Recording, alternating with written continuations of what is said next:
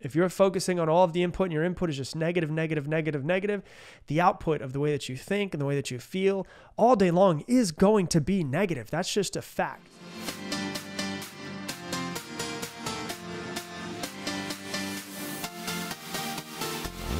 Welcome to today's episode of the Mindset Mentor podcast. I'm your host, Rob Dial, and today we're going to be talking about how to stay out of negativity and how to get into positivity based off of the things that you're doing, thinking, and obviously the information that you're consuming. So if you were listening to last episode that I put out, where I talk about the world is feeling really heavy right now, that to me is very obvious. And, how do we, if we feel these heavy thoughts, how do we lighten the load so that we feel better? Because ultimately, we don't want to stay feeling heavy or depressed or sad all day long.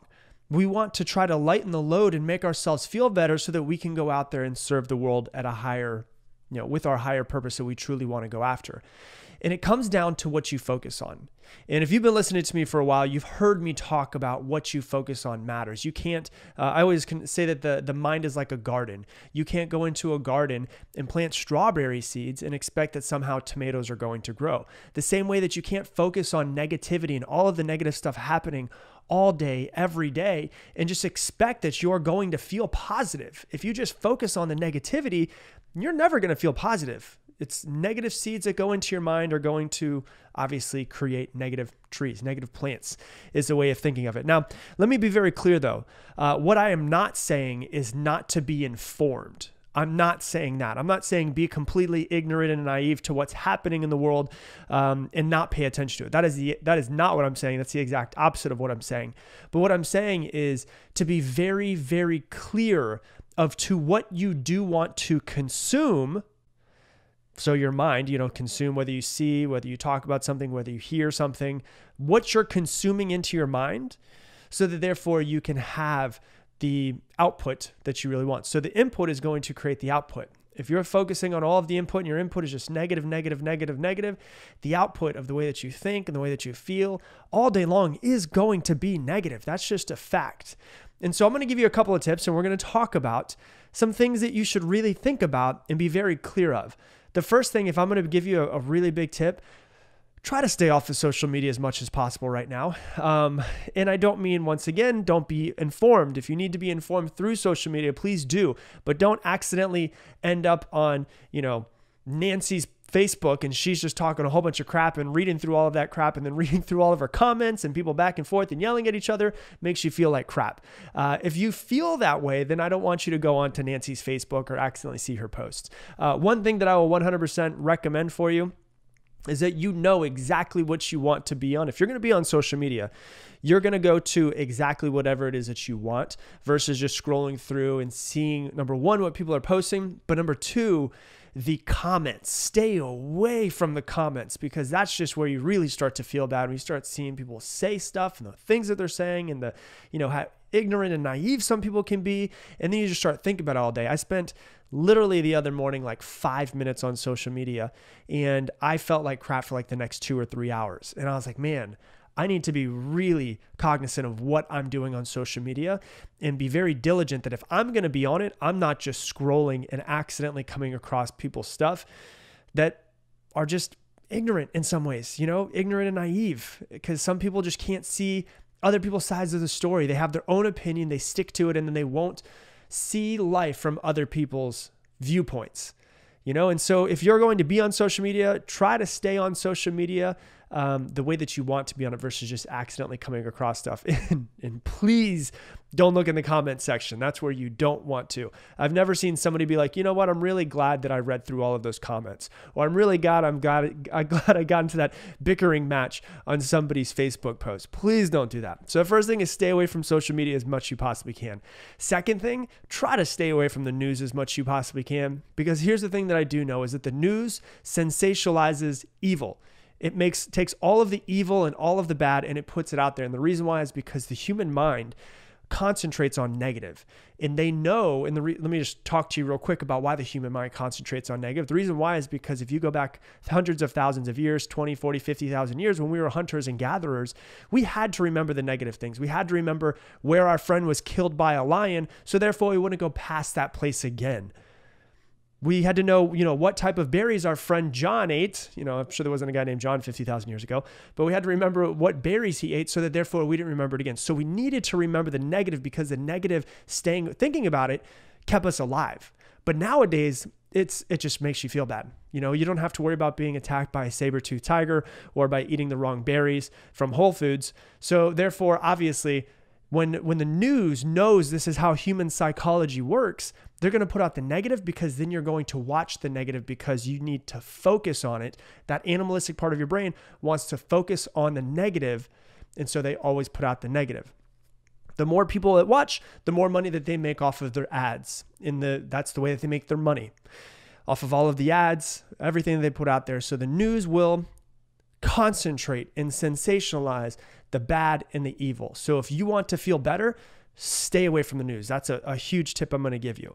Another thing I'll tell you as well, stay away from negative people. Like if you know that your Uncle Sam that's funny that I use that, Uncle Sam. If you know that your Uncle Sam is the guy who loves to talk about the negative or about the conspiracy theories, or he's a big supporter of someone that you're not a supporter of, and every time you talk to him, you feel like shit, then don't talk to him. Stay away from him. I'm not saying you got to kick him out of the family if you love him, but there are just some people in your life that you should probably spend a little bit less time with because it makes you feel better when you're not around them. So if you're around somebody that makes you feel bad after you're done with them, after you're done hanging out with them, you don't want to be around them anymore.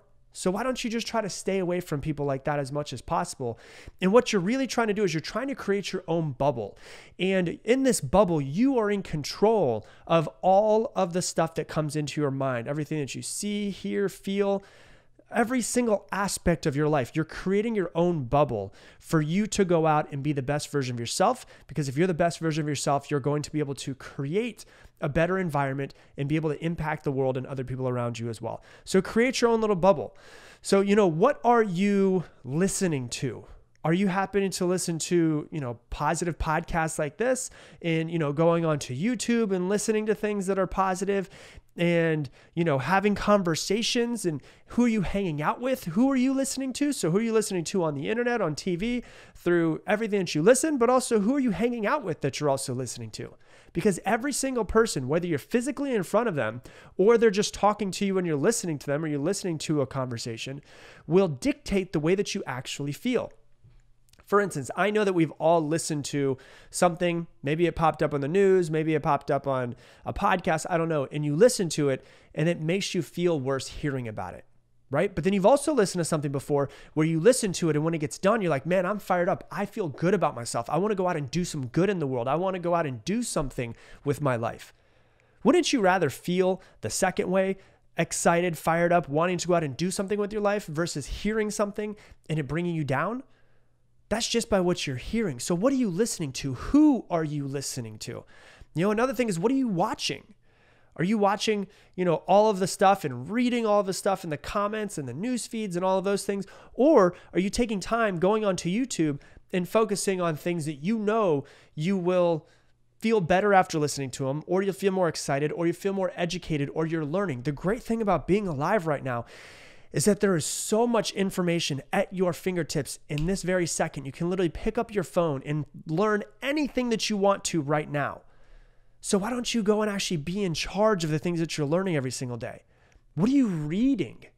Are you reading through the newspapers? Are you reading through the comments? Or are you sitting down with a book that you want to read and you're actually being very diligent on, what? I do want to read this book. I do want to read a book that's going to make me feel better and I'm going to feel like I learned something and I'm actually progressing and I'm taking my mind to the mental gym so that therefore when I'm done, I'm stronger mentally and I'm able to go conquer the world and help everyone around me and help my community.